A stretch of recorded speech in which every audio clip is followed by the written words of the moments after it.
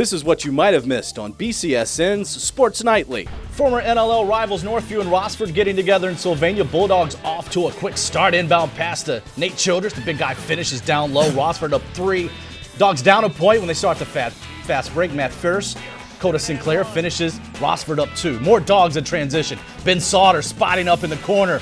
Drains the triple try. Rossford by 6, but Northview will fight back. The sophomore Matt Bishop in the corner.